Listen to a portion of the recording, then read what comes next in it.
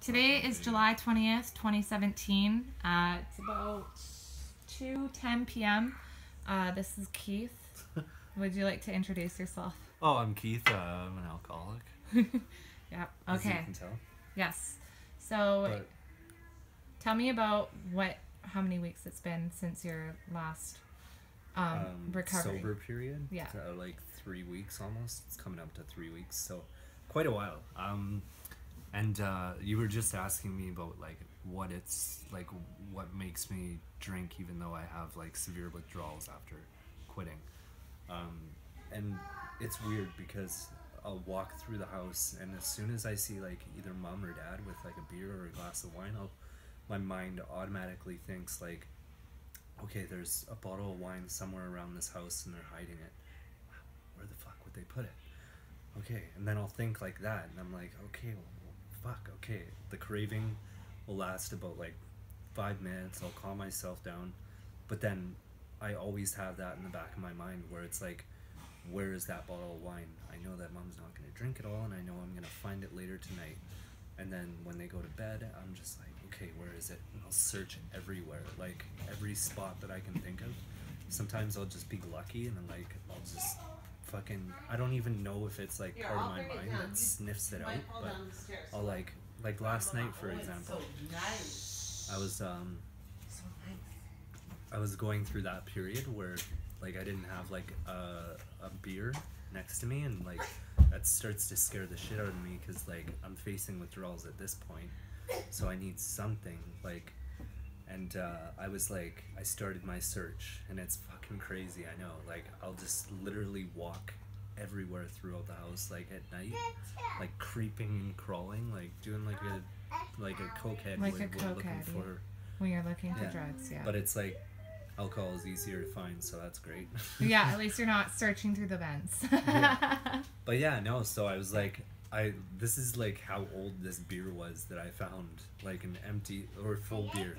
It was like right on the shelf in there, like, and I guess Dad had put it there like a long time ago and forgot about it.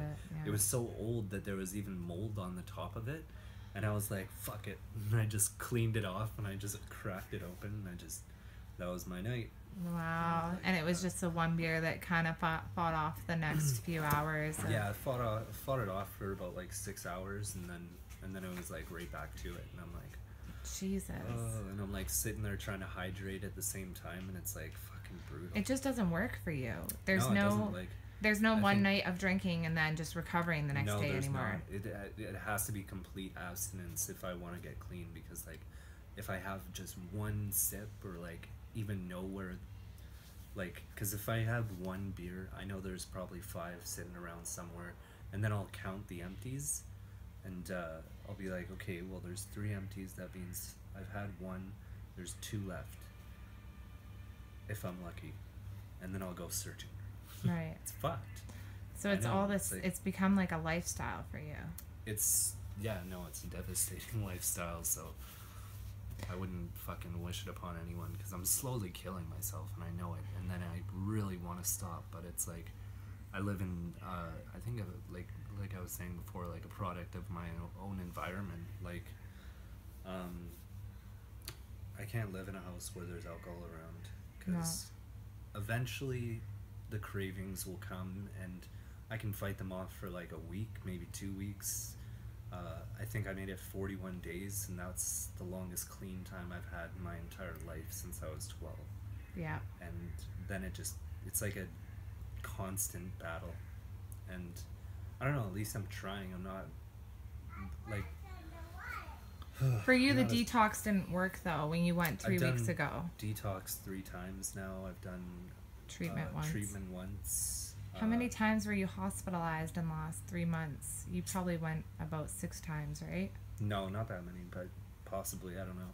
If I did, I have no recollection. You of don't it remember that whatsoever. time when I took you up to the hospital and I remember that. That was after. what about the we- taxi driver? Yeah, I remember The that taxi one driver too. and Dad taking you up, Yeah, and then a time, Dad took me up. and then Aunt Marion and Uncle Alan. Yeah, that was in the past 6 months. So over the course of 6 months, probably about 6 times. Okay. Easily. Wow. Yeah.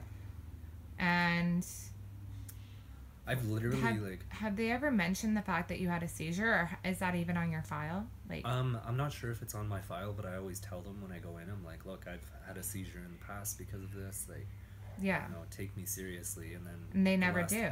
Well, the last time I did go there. The doctor kicked me out without giving me a prescription for anything. So what was I supposed to do? I was like, well, you better get me a fucking cab and pay for it, 'cause otherwise I'm just gonna drive home. And you don't want that. And so the nurse was like, she was understanding. I think she went to the doctor about a couple times, two or three times, but it was because I think the previous time, this is probably why they kicked me out. The previous time I was in there and they actually had me hooked up to an IV, and then like something in my mind was like, I sort of like came out of like, I don't know, I guess like a passed out stage, and I just ripped the IVs out and I walked home. This is like right before I went into Creekside for my third detox. Okay, I remember you telling me this. Yeah. And then I walked home and I walked through the back 40 and I literally stepped on a branch and had like a fucking 1-inch piece of wood stuck in my foot. And I was so out of it and so drunk that I didn't even know. That I didn't even care. It wasn't that I didn't know. I knew there was fucking something wrong with my foot, but for like 2 days I was limping around.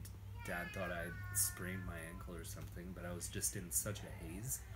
And it's like, I know exactly, like, right now I'm like, I don't know, a few beers deep, and that's why I'm like able to sustain like a conversation. But if you talked to me earlier, I'd probably be like, let me just watch a movie.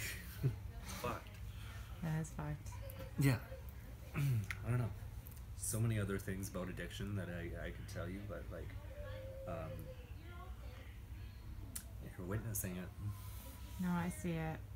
Well, my baby just woke up, so that's the end of that. But thank you for sharing part of that. Who the hell are you gonna share this with? Nobody. This is for my own personal keeping. Yeah, right. Okay, say bye-bye.